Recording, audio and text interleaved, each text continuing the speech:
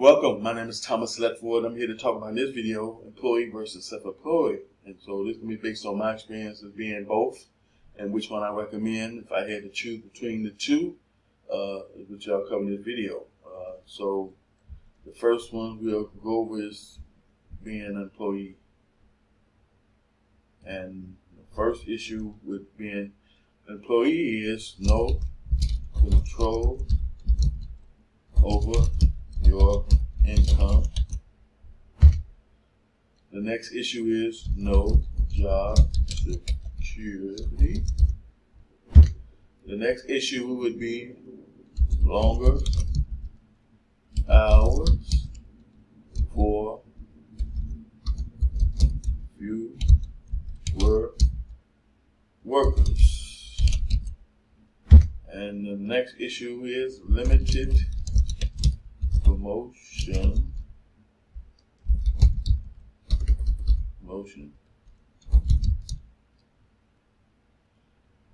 little room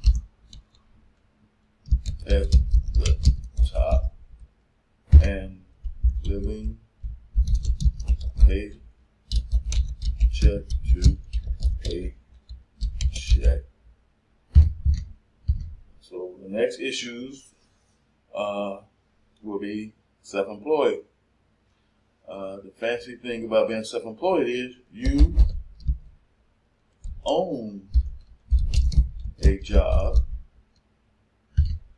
The next thing is limited expansion, hard to grow,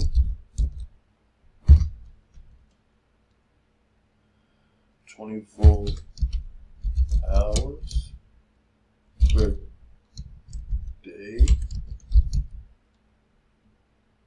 7 days a week. And when you quit, so does your income. And so that's the difference between the two guys. When we been in both categories before, starting out like a lot of people did, being an employee, then evolving into a self-employed, and even being both.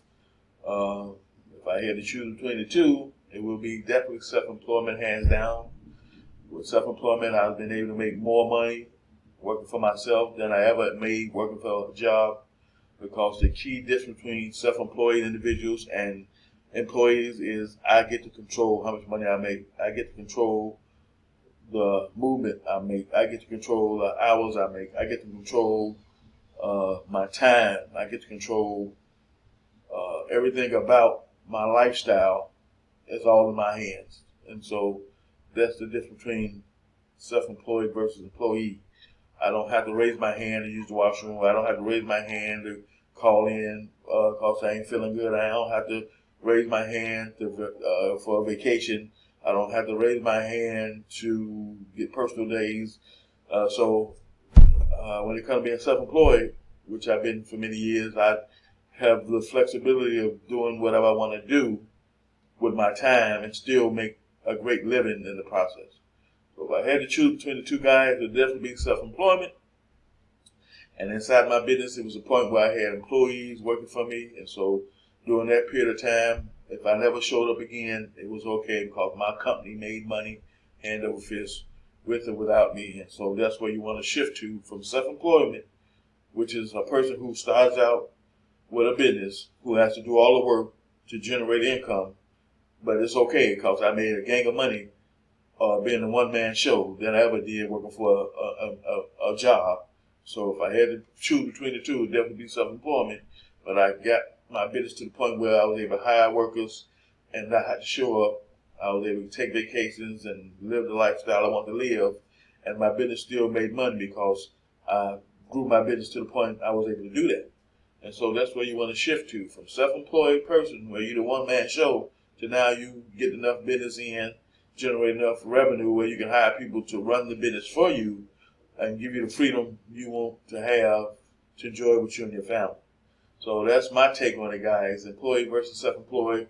Hands down, self-employment is the way to go. In my next video, I'm going to talk about self-employment versus a hybrid opportunity that's going to position you where you're going to start out self-employed, but it's going to position you to move to the business realm where now you're going to build a team of people who are going to go out and generate income, where if you make money on your own or not, you have people that's with you that's generating money that you get paid from.